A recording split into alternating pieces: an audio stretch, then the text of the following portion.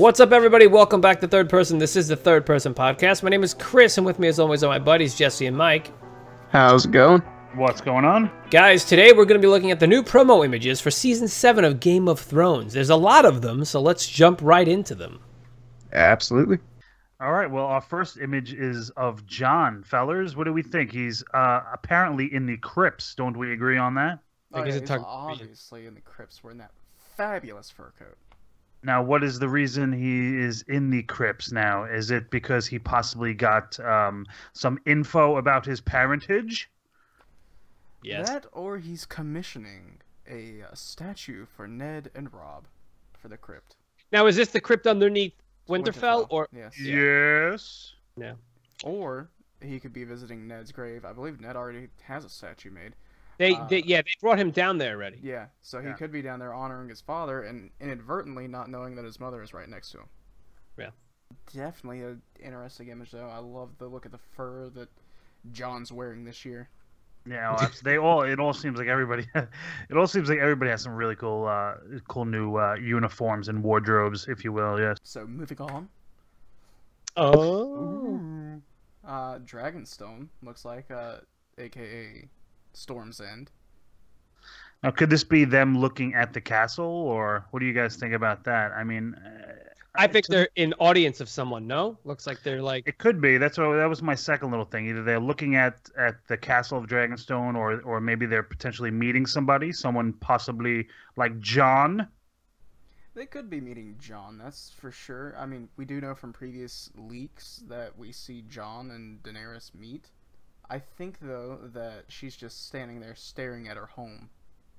Yeah, it looks like she has a little smirk to her, too. Even Varys, they have like a little... Perhaps. That is something, this could be something. You guys could be correct in this.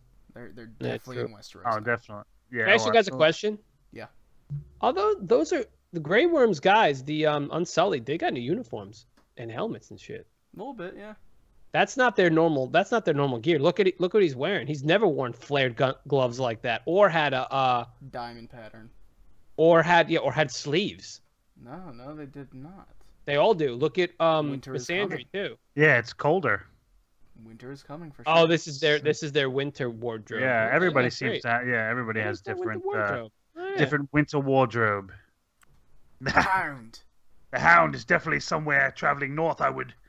I would say by the snowfall, even though winter is heading. Winter has come, but it's still not snowing yet. I'm assuming in King's Landing. So, you think he's traveling with Brothers Without Banners or something like that? That's what it looks like, because I cannot see a sigil in sight. So I think that he's with the Brotherhood Without Banners. Also, what happened to his face? I'm kidding. Relax. I'm kidding. I was about to smack you, man. Yeah. No, this is definitely that Brotherhood, man. Because if you remember he ended up oh man, I just remembered that was some great stuff. Like, cut the guy from pelvis up. Yeah. Moving on. Yeah. To Tormund. And Tormund's in heat. I thought he was taller than that, bro. He is tall, but she is taller. Well, she's a big chick. He towers over like pretty much anybody, but Brienne towers over him. Hey, she can head the Winterfell basketball team. This to me is just a great look, because we've seen so many times now of Tormund and his reactions to Brienne, and that's just kind of priceless because he wants her so bad. I wonder if do you guys think that they'll potentially get together, or do you think Brienne is just not into that? For Jaime. I think she has a hot for Jaime, but I don't see why she wouldn't. I think she would. I think she could go. Maybe he'll save her in some capacity or something, and maybe possibly he saves her and then she falls for him or something. She's 6'3". Yeah. God damn it. Yeah, that's a big girl. I wasn't too far off, 6'4". Yeah, and obviously they're still in Winterfell because she's there to protect Sansa, and also Tormund is there. So. Definitely. You can tell that by the arch in the background too. It looks kind of like we lost 1-1. Yeah, and no wardrobe change for Mr. Tormund. Would have been cool to see him in some Winterfell kind of northern clothing, right? You know, if he survives to the end of this, I'd be surprised if Jon didn't adopt him as a brother. Yeah. Oh yeah, true. Tormund, by the way, is 6 foot. All right, so there we go. He's actually shorter than me. Okay. By an inch. All right, moving on. Gilly is reading. Sam is the cool thing that I got from this image. This is probably my favorite image from the 15 that we got. But to me, it's obviously Sam is doing some kind of research, and it looks like he's copying something from the book. So it looks like he's gathering information. Maybe he's gathering how to make dragon glass. You know, how to make some weapons to fight. You know, the whites when eventually that all happens. Yeah. But doing some research too with the passage that Gilly's reading, it actually comes from one of the companion novels, the world of Ice and Fire, and the passage actually people have decoded it, and it speaks of the Azor Ahai prophecy. So to me, you know, that just means that if Jon is, you know, who we all think he is, the Azor Ahai, it would be cool for them to have that information. Jesse, why don't you tell the viewers what the Azor Ahai is?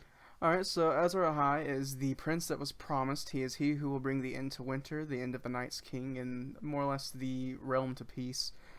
He wields a sword called Lightbringer, which glows with the heat and lust of his slain loved one. Pretty much, he is the one that will end this whole thing. Yeah. All right, cool. So moving on. Davos. Sea Otter. To me, it looks like he's obviously he's at the head of the Stark table, and he's got some cool new wardrobe too. It is with his furs and things. So is that the Stark table, or is that? Yeah, that's the Stark table. It looks like he might be Jon's right-hand man too. If in fact this could be, after Jon, you know, leaves Winterfell. Yeah, I gotta say, I absolutely love Davos's character, and I feel we don't get enough of his character, because he is such a really well-written character, and his actor, Liam Cunningham, is just perfect for the part. He's gone through a lot to the character, like in the show, he's gone through a range working for people, like he's very loyal, but, you know, he's not, I wouldn't say changed sides, but he's kind of like moved from one master moved from Stannis to Jon. Yeah, relatively but he's just a great character. You're like you said. Yeah, he was always in good conscience. Even look with Stannis' daughter and how much he cared for her, and what he did, you know, in the end of season 6 to ban and banish, you know, Melisandre. So it's just cool to see him, you know, an elder man, you know, someone that could give Jon, you know, that kind of support, you know, and insight. Yeah. I absolutely loved his scene, and it really gave me respect when he was talking with the Bank of Bravos for Stannis. When he pulls off his glove and he's like, "This is the kind of man that Stannis is," and it's just like, it's perfect. The guy, and you can see it here. He's in a very serious mood. And I like that. Yeah, it looks like he's talking to somebody. I guess we'll find out. Or listening to somebody. Yep. Yeah. So, Dany. big picture. She looks like she can be an elf from the Lord of the Rings in this picture. Yeah, hell yeah. Yeah, she does look a little elfish. She has a cool new like dragon clasp across her chest, and they all have really cool. It's that chain, right? It's this chain. You know, and we see the throne behind her, so she's obviously at Dragonstone, right? Definitely a Dragonstone, and I can't tell. Is that Missandei back there in the background with her arm in the? It looks like someone. Yeah, it looks like someone could be standing there. Some kind of advice. So maybe she's meeting somebody. Tall and slender, so I'm saying Missandei. Yeah, very striking image though. I like the contrast of her like pale blonde hair to the dark background of Dragonstone. Yeah, and it really sticks out. Yeah, I mean, maybe she's looking at some kind of artifact, or you know what I mean? She could be looking. I think it's a person. You think it's a person? Yeah, maybe I think the she's Maester. listening to someone talk. Yeah. Well, no, didn't they burn the Maester? Oh, he's gone. I know in the books, the first Maester, the old Maester, like decrepit Maester, they poisoned, or he tried to poison Missandei, or Melisandre, and he got poisoned instead. But yeah. Creeper in the background, guys. Creeper in the background. My God, I can't fucking stand Littlefinger, right? He just sticks out so much. But, you know, this, I am sure you guys agree, this is a continuation of where we last saw the King of the North speech, you know, from season 6. You know, I don't think there's really much to this one, but just a continuation of what we saw last season. Yeah, and seeing just Creeper standing in the background there. Yeah, they have to show him, you know? He's the fucking manipulator. He is. And Die! Aidan Gillen plays him very well. The Mad Queen. And Sir Jaime. Jaime doesn't look too pleased. No, I mean, after last season, he didn't, you know, I'm surprised he's even standing fucking beside her, because it really, you know, it really looks like he disagreed with how she just took the queen role and how she did it, you know what I mean? Mm-hmm. So I'm kind of surprised by that. But what do you think about that sword, gentlemen? Yeah, you was mentioning it earlier off camera that is actually Widow's Wail. I don't know. It seems fitting that Jaime would carry a piece of ice after, you know, him not really caring for the Lannisters anymore. Like, I don't think he cares to be a Lannister. I think he wants to be free of all the madness. Remember what happened, how they forged these swords in the first place. You splitting up ice, yeah, splitting up ice and making Oathkeeper, which Jaime gave to Brienne. Tywin made reforged these two swords to give his sons, well, his son and his potential grandson. But it's just cool to have a piece of his own children, Jaime, you know, because that was obviously given to Joffrey and then was given to Tommen. I can't help but think of Tommen just jumping out of the window when I was just thinking that, yeah. That was a cool friggin' scene, though, man. It's like, because they just kept a shot of that window, remember? And then all of a sudden you hear his footsteps come closer to. He just flies out. Puts the crown down and done. Yeah. Tries to leap of faith and fails. How different each of her children were, right? Yeah. Joffrey was the fucking freak and the crazy bastard, and the two. Marcella was yeah. Like, they were both good kids. Not to go off on too much of a tangent, but the prophecy that she got, and she never believed it, although she kind of did, but she didn't, and she didn't want to, but I think she did. But it's just really interesting how it came to be, you know, like, and we watched it come to be over these past 7 seasons. I thought that was pretty crazy, you know. Mm-hmm. We'll see who gets her in the end. Do you think Jaime will get her, or do you think maybe Tyrion will get her? I think I think it'll be Jaime. I'm hoping it's Jaime just for the irony that she trusts him so much, and I just think, but I think but I think he doesn't care for her anymore. I think he's obviously. You think she's a crazy bitch? Last year, Creeper again. There we go, creeping Littlefinger. This, to me, obviously we're in Winterfell, and it looks like Sansa has some kind of armor kind of there too, doesn't she? Like, everybody got really cool wardrobes, and in this picture I can see this being when Jon leaves and Littlefinger is just ready to fucking just bite her ear off and manipulate and try to connive and scheme, you know what I mean? Because he's just going to be there to pin everybody against each other, I believe. She's easily manipulated, and she's obviously getting manipulated by him again, and she's kind of dumb to do it, so I'm hoping. I don't think she's going to. Well, she has been, like, she was letting him get to her when Jon was up there, you know, being proclaimed King of the North. And if she lets it continue without, you know, smacking him down to size, I don't care for her character if she lets that happen. Yeah, I kind of agree with Chris. I don't think she's really stupid, and I think she understands completely what kind of person Littlefinger is. Now, though, she always kind of did, but I don't think she's gonna. I think she's gonna play a different role. I think she's not gonna listen to him. He's gonna try, and he'll try and work his tongue, but I don't think she's going to listen. I think she's seen something and she's changed, and she's gonna be in a different place. You know. Yep. You know, we're off book. Nobody knows what's going down anymore. So, like, we can't even be like, oh, well, in the book, this, like, you know. So, I mean, I think Littlefinger's going to die this season. I hope he does. But moving on to another spy master. Varys. Another cool, another cool wardrobe. New change for Varys. There's even some fur involved around the collar there. Yeah. because he's part of he's not with Cersei's the Lannisters or anything now. He's not, and not that he ever really was, but he was though. He was part of the court. And he's but he's not wearing Targaryen colors though.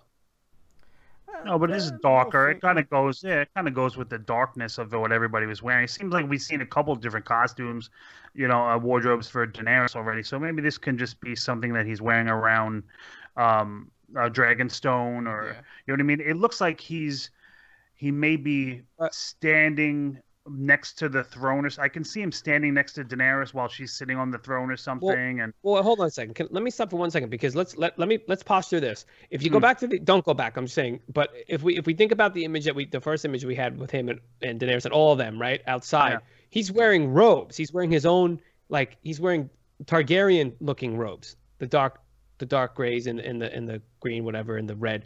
But you go back to this one, and those are not those colors. These are more Stark colors, and there's fur.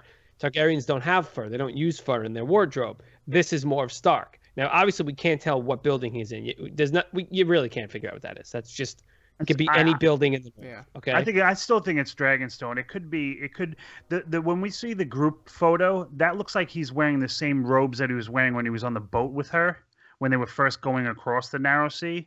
Right. So I'm assuming that this is just a change of. I mean, but I don't. I mean, it's gonna be cool. It's gonna be colder, So everywhere's colder I was gonna now. say that. Maybe. Yeah. I don't know. I just thought it didn't look very Targaryen, and they're all about their stupid colors and whatnot. I don't know. I like the change of outfit for him though. He's a very elegant character and carries himself as such. Yeah. True. And there we get to see Bran finally. Yeah, Bran and Mira. I'm sure we'll all agree that they arrived at the wall, right? Yeah, they're looking a little too high of an angle to not be looking at the giant wall. Exactly. The tall task is going to be getting through, and what will that ensue? Does that mean that the magic of the wall's broken since Bran was touched by the Night's King, or will the wall come down this season? It's going to be real interesting to see this, and I'm just wondering if what kind of a task it's going to be for them to make it through. Yeah, I hope to see more benching though. I really do, because if that wall comes down, nothing's keeping benching from going back over. But can he? Well, I guess he can. If the wall comes down, Benjen can go over. He can finally meet up with Jon and tell him about his mother. Yeah, true. All I can tell you from this is that they look like they went through a brush and they got some stragglers on there. It's like when I'm driving my mail truck through some pile of leaves. Fashion new sleigh, remember? I know, but just making a joke, Jess. Yeah, I get the joke. It's a damn joke. I know we got a lot of political stuff going on, but I think, damn it, I think we're over your bullshit, Cersei, and we're over the War of the King. We're over this shit now. Yes, we have to deal with Jon and Daenerys, and that's all I want to focus on. I don't care about anybody else, and I want this supernatural fantasy element to really come into play. I want the the Night King, whatever. I want the Whites. Those need to be prominent in this season. All right, and we need to see more dragons. We need to see more of these fantastical things, because enough already. All right. I think you're gonna get that for sure.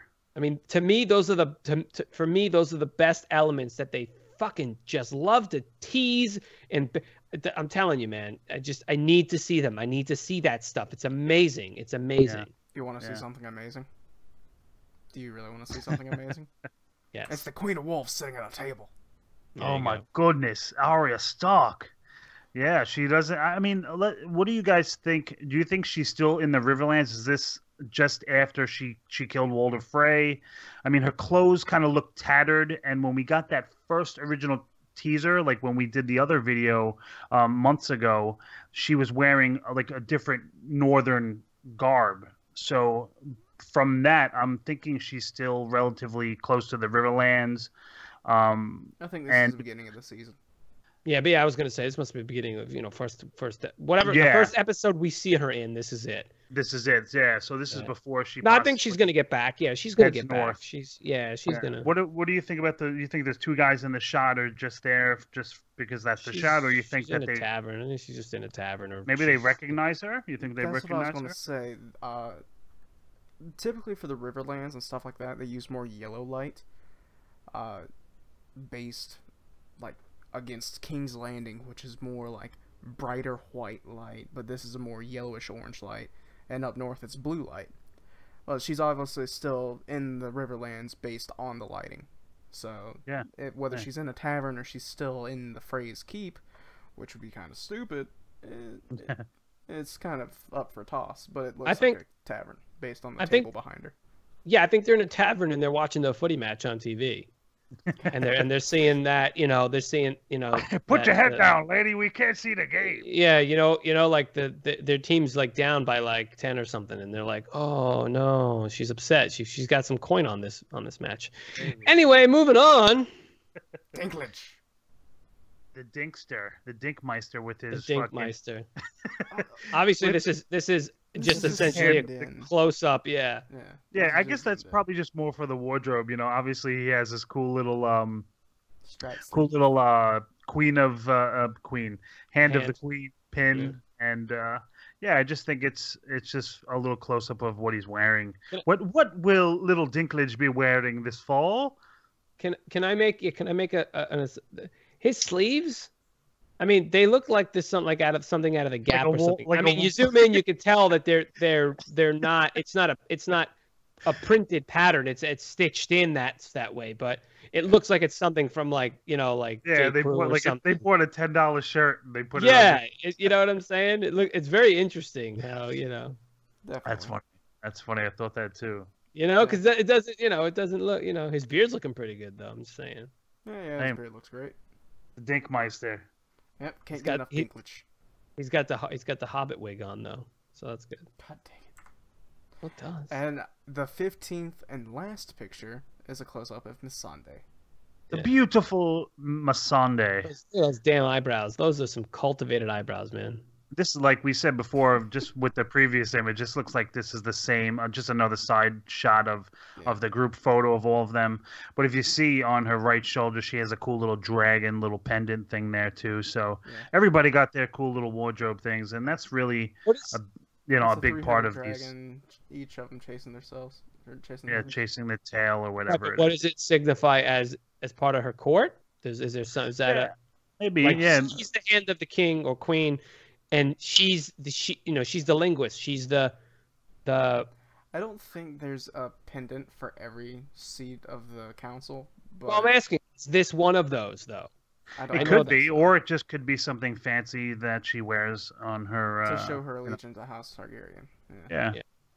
It's a nice-looking little brooch, definitely. They're gonna sell that. Who's gonna be selling that? Oh my god, everybody. Diecast metal peeps are going to be selling those things. That's it. We'll get it in one of our loot crates. Probably. Oh, dude, that would be dope. So that's it, right? Is that all of them? That's all of the images. So hopefully we'll get some more before July 16th. Yeah. But I'm sure we'll definitely get a couple cool trailers, right? Some video. Let's do it. Yep. We definitely should be getting some new images or something like that.